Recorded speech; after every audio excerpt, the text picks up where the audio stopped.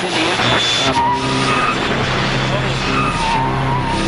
22nd, 1977.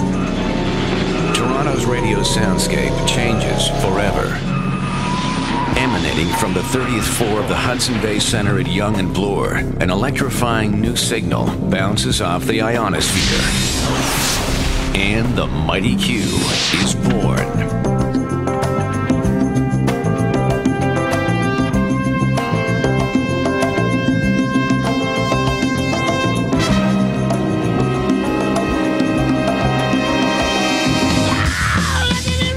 In 1990, wheeling up Yonge to Norton, we continue the battle against mediocrity, our signal defending the airwaves against rival scum. But soon, we're moving on once more.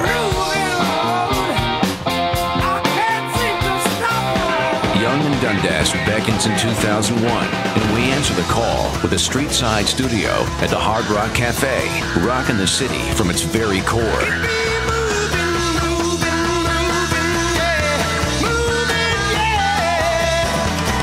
And now we're taking up residence at the coolest address in town, lighting our rock and roll bonfire at Toronto's sensational new Sugar Beach. I am the only one who burns desire.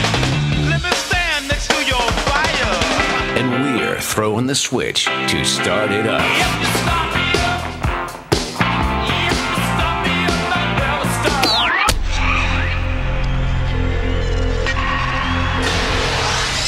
Initialize sequence now. We're now in the approach phase. Everything looking good. This is QHQ.